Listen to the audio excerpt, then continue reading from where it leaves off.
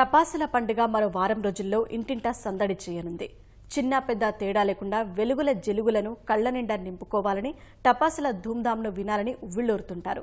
అయితే టపాసులు కాల్చడం వల్ల పర్యావరణానికి తీరని నష్టం చేకూరుతుందని గుర్తించిన తమిళనాడు ఉద్యానవన శాఖ కళాశాల విద్యార్థులు అంటున్నారు. అందరూ హరిత దీపావళి చేసుకోవాలని పిలుపునిస్తున్నారు. మరి ఈ హరిత దీపావళి అర్థమేంటి, దానివల్ల కలిగే ప్రయోజనాలతో ఇప్పుడు చూద్దాం. దీపావళి అంటే రణగణ ధ్వనులతో కూడినటువంటి టపాకాయలు, మతాబులు అవన్నీ మనకు తెలుసు. వీటన్నిటినీ పెట్టి శబ్ద కాలుష్యం ఎందుకు తెస్తారు?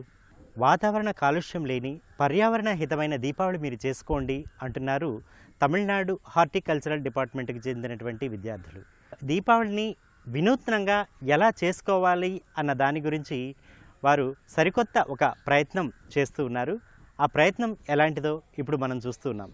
ఇక్కడ మనం చూస్తున్నట్లయితే ఇది చూసారా, ఇదో చిచ్చుబుడ్డి మీకు కనిపిస్తుంది, కానీ ఇది చిచ్చుబుడ్డి కాదు. నిజానికి ఈ చిచ్చుబుడ్డి లోపల విత్తనాలు పెట్టున్నారు.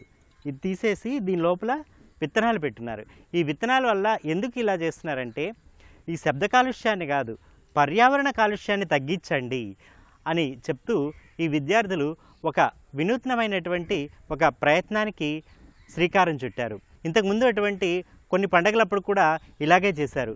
ముఖ్యంగా గణేష చతుర్థి అప్పుడు గణేష విగ్రహాలు చేస్తూ ఉంటాం కదా, ఆ గణేష విగ్రహాలు మీరు పూజ చేయండి. కాకపోతే దాన్ని తీసుకెళ్ళి ఆ విగ్రహాన్ని నిమజ్జనం చేయకుండా ఒక పూల తొట్టిలోనో లేకపోతే ఒక తొట్టిలో వేసేసారంటే అక్కడ దీని లోపల ఇక్కడ చిన్న మీకు కన్నంలా కనిపిస్తోంది కదా, ఈ కన్నంలో వీళ్ళు ఏం చేస్తారంటే విత్తనాలు వేస్తూ ఉంటారు. విత్తనాలు మొక్కలుగా మొలకెత్తుతాయన్నమాట. దీని ద్వారా మొక్కలు, చెట్లను విరివిగా పెంచవచ్చు అన్నది వీరి యొక్క ప్రయత్నం. ఇదేంటి, తారాజువ్వ. ఇది ఆకాశంలోకి దూసుకెళ్ళదండోయ్.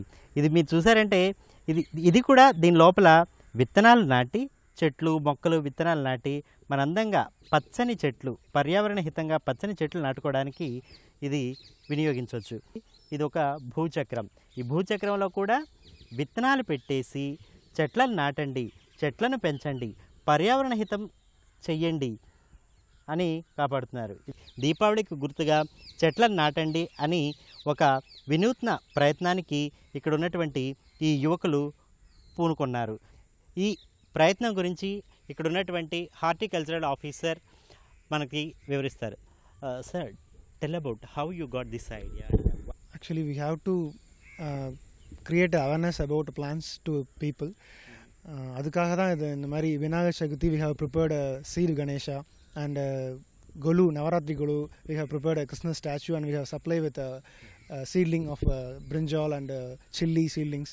So for Deepavali we have planned this with a traditional పర్యావరణ హితమైనటువంటి హరిత దీపావళితో పాటు మరిన్ని పండుగలు, గోకులాష్టమి, కృష్ణాష్టమి, లేకపోతే విజయదశమి, బొమ్మల కొలువు తదితర అన్ని పండుగలకు కూడా ఇదే విధంగా మీరు మొక్కలు నాటండి అని గుప్తా చెప్తున్నారు. కెమెరామెన్ శ్రీకాంత్తో చెన్నై నుంచి శ్రీనివాస్.